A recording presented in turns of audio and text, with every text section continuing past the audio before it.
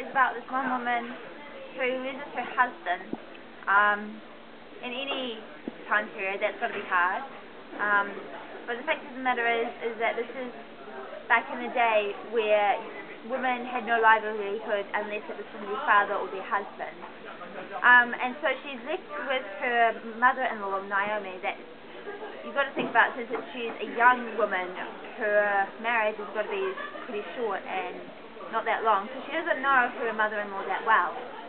And she leaves her family entirely with this woman that she barely knows and goes to a different town, city, country.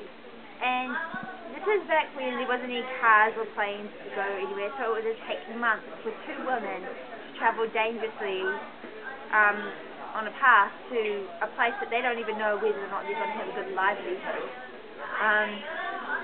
So they get there and they start up a new life. And these are women starting up a new life, no money, no jobs, hardly any food.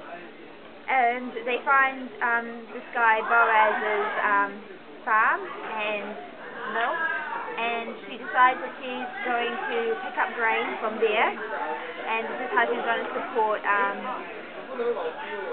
this is how Naomi has decided that Ruth is going to support the family and how they're going to live, because Boaz is Naomi's relative. So before this, Ruth said that she was going to abandon everything, including her own faith, and turn to Naomi's faith, which is a pretty big deal, because we're assuming that she knew nothing about this God and she just dropped it, dropped everything she knew just to come forward with faith, and that uses a lot of faith. A lot of women, including myself, wouldn't have that amount of faith or trust in anybody really. And Ruth trusts Naomi so much that she goes in the dead of night to sleep at the foot of Boaz while he sleeps. Which, I don't know about you, but if I just snuck into someone's room and I slept with them, you don't really get a good reputation for that, so it's high risk. And this is back in the day where you couldn't just sleep with anyone you liked.